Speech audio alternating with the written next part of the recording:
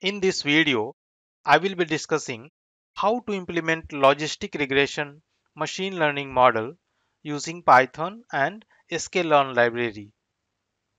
After completing this tutorial, you will not only learn about logistic regression algorithm, but also you will be able to train the model using Jupyter Notebook. Logistic regression is a machine learning algorithm used for classification problem. There is a function named logit that is used in the logistic regression model. The term logistic in the name of logistic regression is taken from the logit function. Also, it should be noted that though the logistic regression is a classification algorithm, its name has the word regression in it. It is named as logistic regression because its underlying technique is very similar to linear regression. The column values that are used to predict the output are called features or independent variable, and the column value that is predicted is called dependent variable or label. A machine learning problem is called a classification problem when feature variables are continuous in nature and target variable is in categorical form. For example, predicting diabetes as target variable using blood pressure and glucose level in blood as features. The answers to these problems are in categorical form. For example, yes, the patient has diabetes, or no indicates patient doesn't have diabetes. As there are only two classes, yes or no, it is called binary classification problem. Note that we may come across a classification problem having more than two classes. These type of problems are called multi-class classification problems.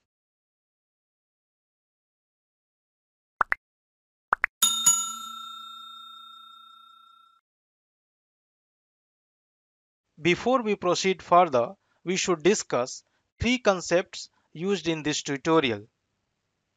First concept is difference between linear regression and logistic regression. Linear regression is used when our target variable is continuous in nature. For example, height, numbers, price, etc. However, logistic regression is used when the target variable is having two or more classes. For example, yes and no, true and false, classes from 1 to 5, classes indicating integer from 1 to 10, etc. Linear regression uses the ordinary least square method to minimize the model prediction error.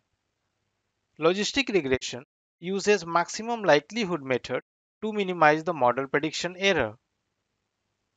The concept is depicted with the help of the images shown on your screen.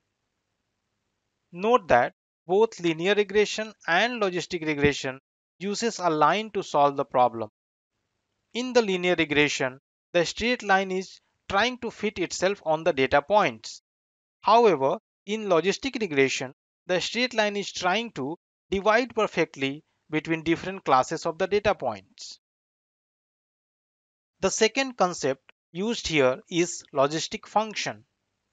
A logistic function is a type of exponential function which generally models the exponential growth.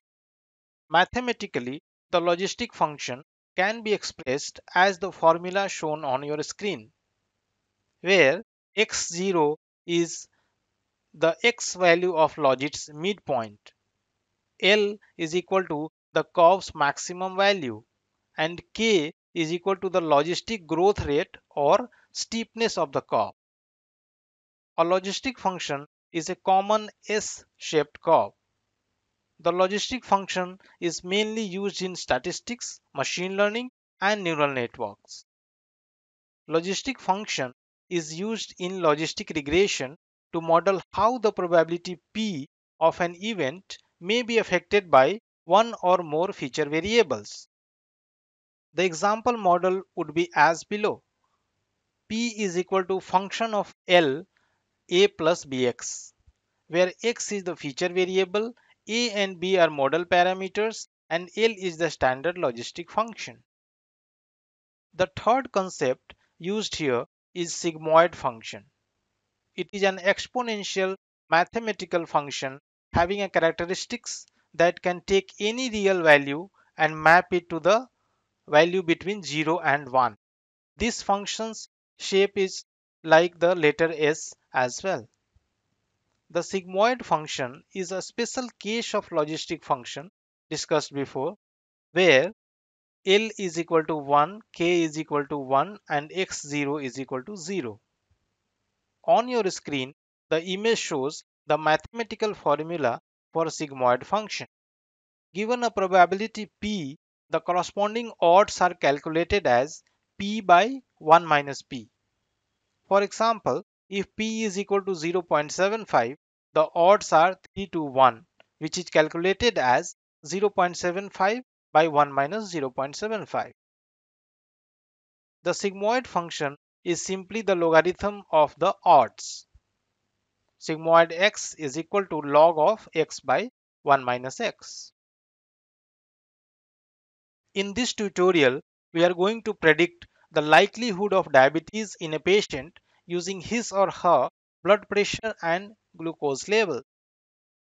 Therefore, the independent variable or features is glucose level and blood pressure, and the dependent variable or label is diabetes. A value of 1 indicates diabetes and 0 indicates no diabetes. A snapshot of the sample data is shown on the screen. Top 5 rows of the data with glucose, blood pressure, and diabetes is displayed.